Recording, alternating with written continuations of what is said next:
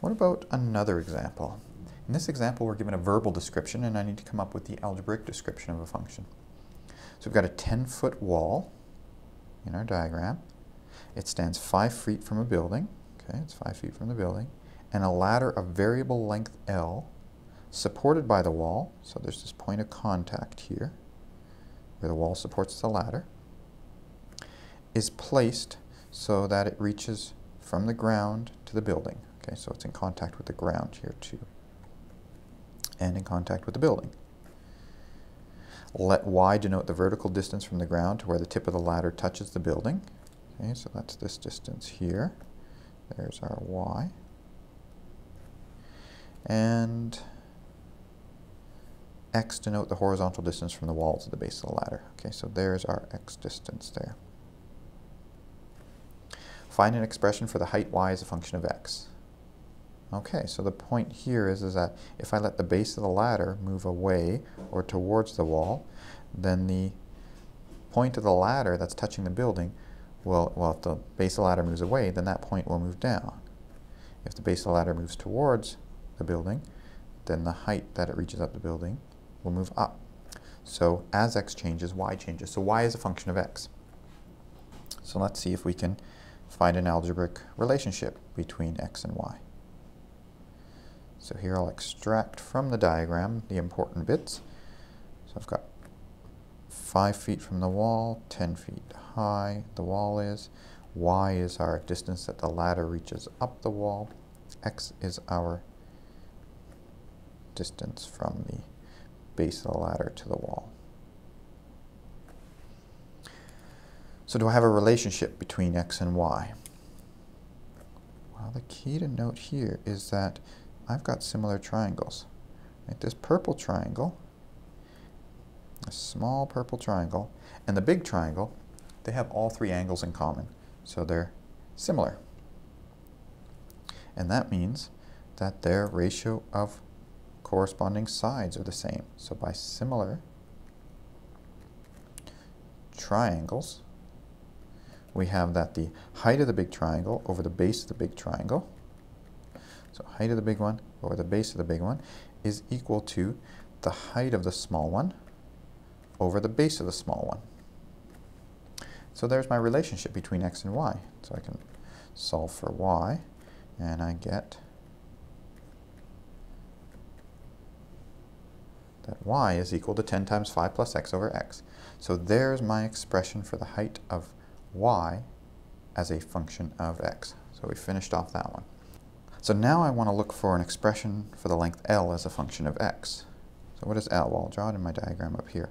L is this full distance, full length of the hypotenuse here. So for that, there's a big right triangle. Then I know that L squared is equal to y squared plus 5 plus x all squared. I want L as a function of x, but I already know that y is a function of x. So if I can replace y with what it is in terms of x, so it's 10, 5 plus x over x, now I've got a relationship between L squared and x. So I can maybe fiddle around with this a little bit and see if I can get L by itself on one side. Right now I got L squared, I want L by itself. So what I notice is that I've got a 5 plus x all squared that can come out of each of these. So that becomes a 10 over x squared plus a 1. I can bring the x squared out, leave that a 10 there, and then just make that an x squared there. Okay, so I factored out an x squared from both terms over here. And that's still L squared. Now I can take the square root. So that's 5 plus x over x, square root of 10 plus x squared. Okay, so there's one point to note here is that when I take the square root of 5 plus x over x all squared, I really should have absolute values here. Absolute value of 5 plus x over x. The point is I don't need those absolute values since x is positive. So we'll just note here that x is positive. Right? X is the distance the base of the ladder is to the wall, so that's a positive value. So I'm just noting that x is positive, so when I took the square root of the x squared, I didn't have to introduce absolute values.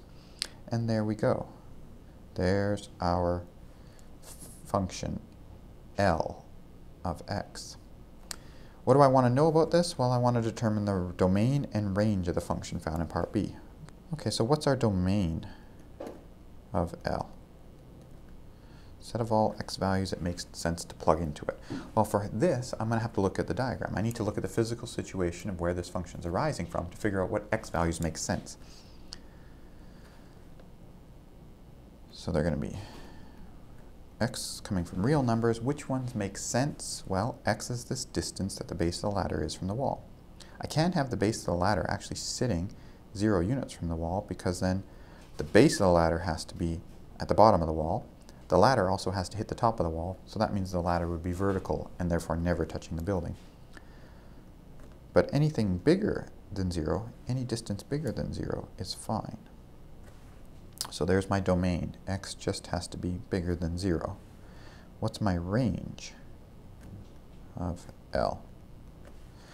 Well, for this, we need calculus. If we want to find this exactly, we need calculus. Now, why is that? Well, the idea is as follows. So I'm going to take this thing, and I'm just going to give you a rough idea of what it looks like. So we could plot it, and it would look something like this. It comes down, and then takes off. So that's L, and this is X. What would the range be? Well, the range would be whatever this minimum value is here. Maybe I'll call it little m. Whatever that minimum value is, the range would be anything bigger than or equal to that minimum value. So I need to know what the minimum value this function takes on. And that's what calculus is particularly suited for. It's for solving problems involving optimization. Where is it minimum? So we won't be able to solve this problem here, but I can certainly write down what the answer is. So we need calculus in particular to find the min of L. But if we've done that, then we'll find that the range is the set of all L in R such that L is bigger than the minimum value, bigger than or equal to the minimum value, which is 5 times 2 to the 2/3 plus 1 to the 3/2.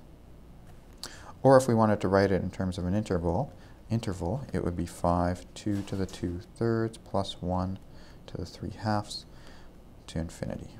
And similarly, I could write this as the domain in terms of an interval. It would be the set of all numbers from 0 to infinity. Okay, so just an example of taking a verbal description of a problem, converting it into an algebraic function, and then noticing that in order to find the domain, we need to use the context in which this function arose. And in order to find the range, well, this is a little bit of foreshadowing into the kinds of problems we can solve using calculus.